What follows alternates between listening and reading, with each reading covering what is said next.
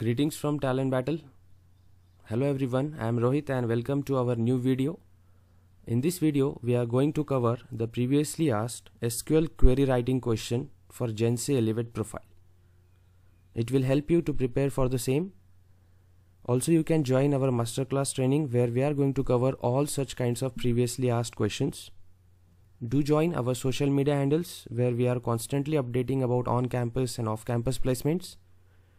Links to all these handles are provided in the video description.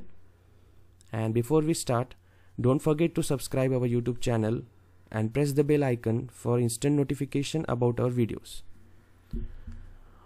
One important thing you should notice about this section, that is SQL query writing section, that they will provide you the problem statement regarding to the query and simultaneously they will provide you the database schema also. Based on that database schema, you have to figure out the tables and the dummy data you can take, and then you write down the query which will satisfy their requirements as per the provided output specification. So schema understanding is very much important here.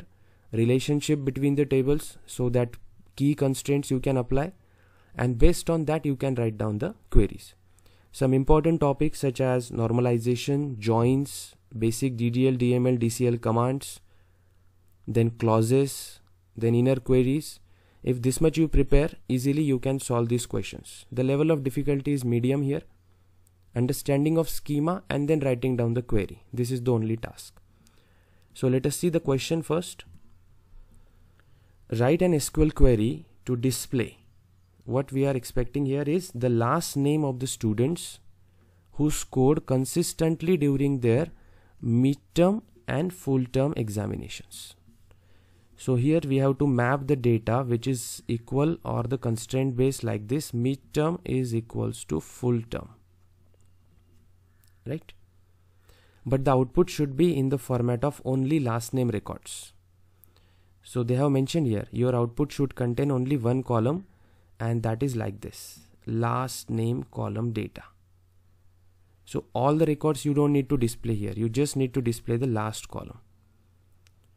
The database schema is also provided here: student table, student ID, first name, last name. Registration table with 5 entities here: registration ID, registration year, ID, student ID, midterm grade and full term grade. So if you just check out the schema, you will understand that here the student ID can be the primary key unique records. Here registration ID can be the primary key unique records, but here student ID is also present in second table. So you can apply here foreign key constraints on the basis of student ID, which will help us to fetch the records of last name only, because last name is present only in student table, but the grades on the basis of which we have to write down our conditional constraints are present in the registration table. So two tables are there. So step by step what we have to do: first we need to create the database, means create all these tables as per the provided schema, then insert some records. So I will insert some dummy data here, and then we will write down the query and we'll cross check the answer. So let us first create the table student and registration, right? So I have taken here two tables with some dummy data: student ID, first name, last name in the student table, and in the registration table, registration ID, registration year, student ID, midterm grade and full term grade. If you see, I have added unique student ID 1 to 5 records with some first name, last name parameters, and in registration table same student ID is utilized, and primary key can be this registration ID here, and grades. See, the midterm grade is A, full term grade is also A. Here for second student ID it is A and B, B and C, A and C, and F for the student ID 5. Now the consistency in the grade is described with the midterm grade and full term grade to be equal. So if here I compare, the consistency in the grade is there. Otherwise all the remaining 3 records are not consistent.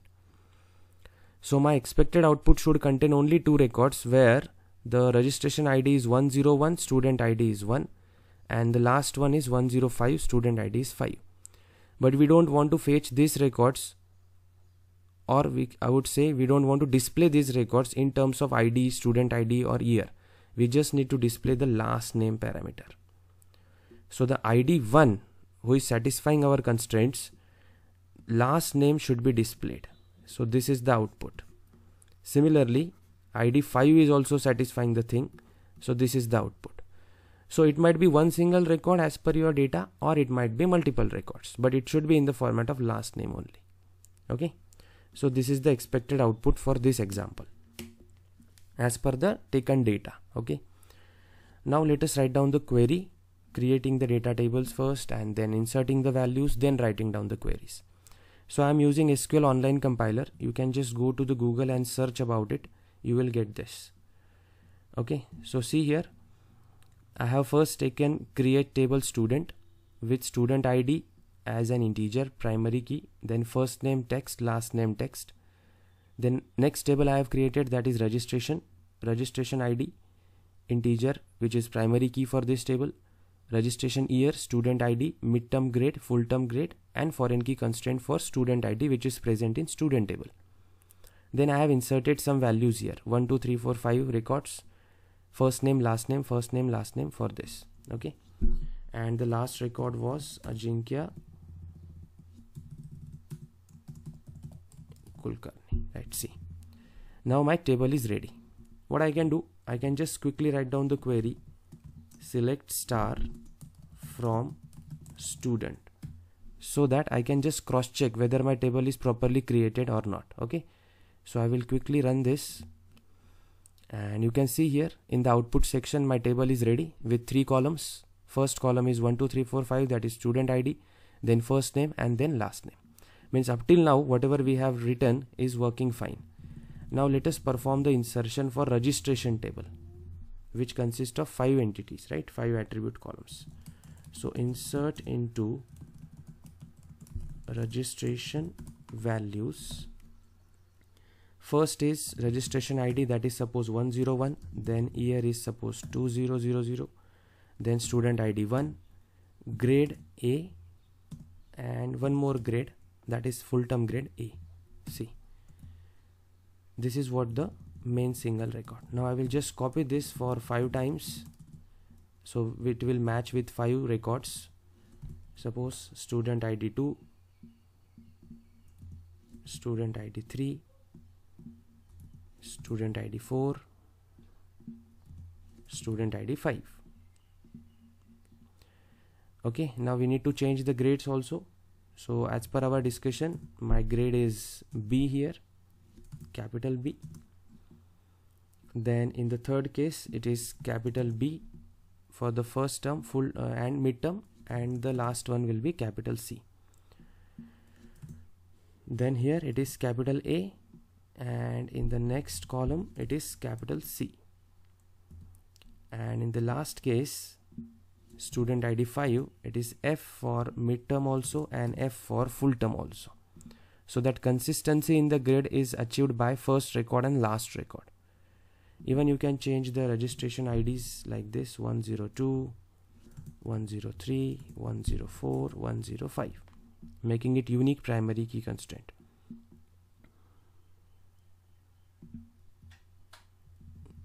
Table name is registration, so I think little bit of spelling change. Okay, so my records are ready now. Insert into registration, and values will be 101 to 105. Registration year you can keep constant, or if you want to change it, you can do that. I will take random data for some cases. Okay, then 1 2 3 4 5, and grade values will be like this. So consistent records are ID 1 and ID 5, which are satisfying the condition. Now let us display this table also. Select star from registration, so that we will get the idea. Okay, now see, my both the tables are properly getting displayed. First one, that is student table here, second one, that is registration table here.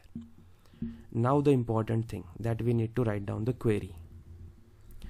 Now we want last name, that is very sure, and those who are satisfying the condition of midterm grade equals to full term grade, that is our record based on the student ID, but that is present in one table and grades are present in another table.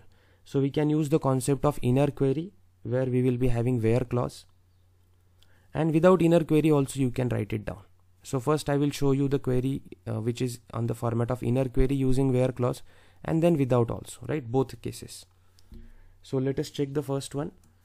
Select, I want last name,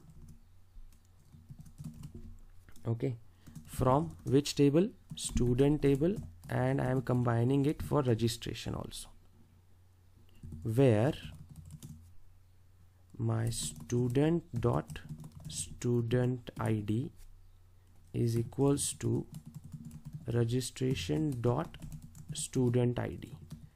Because if you see this, student dot student ID is equals to registration dot student ID is nothing but our foreign key constraint.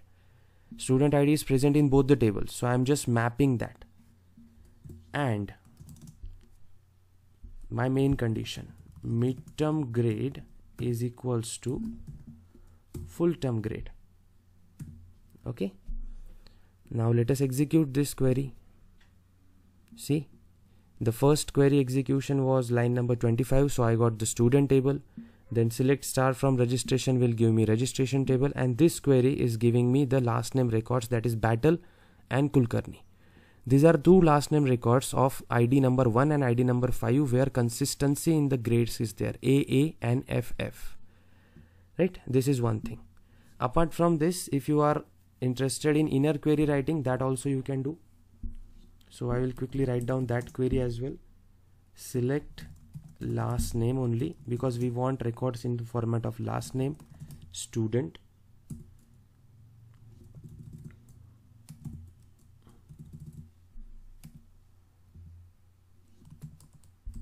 where student dot student ID in, now you can write down your inner query. Select registration dot student ID from registration table, where my satisfying condition, that registration dot midterm grade equals to registration dot full term grade, right? And complete this. So I have taken last name from student, where my student ID should be present and registration table also matched with the student ID, and then condition of midterm grade equals to full term grade. So what concepts I am using here? Simple where clause is used in the first query, second query, as well as inner query concept. So any one, it is not both solutions required, anyone will give. Now just check the second solution also. See, you got 2 times record Battle Kulkarni, Battle Kulkarni. So this is what the output of our query, and this is the correct one because the last name is Battle and Kulkarni of these 2 students who are satisfying the consistency condition. Now you will understand this is easy. Once you understand the database schema and the question properly, you can write down it. Figure out the structure, create table, inserting the data, and then write down the query. So I hope the video was useful to you guys, and thank you for your patient hearing.